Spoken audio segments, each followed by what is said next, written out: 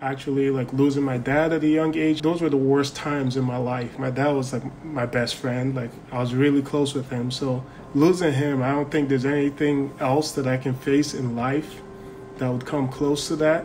So for me, I was like, okay, well, I have a heart condition. I can't play anymore. Okay, so what can I do about it? And I just try to find those positive things. If I didn't have this opportunity and I'm here in the US, like I'll be back in Nigeria and I don't know what my life would become. But I have this heart condition, but like I'm grateful, or like I'm privileged to have the scholarship for all 4 years. And at the end of it all, even though I can't play basketball, I'm still gonna get a college degree.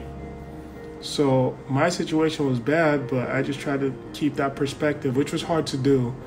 But I still had to do it because that was my only way to get myself to push through and get to the finish line.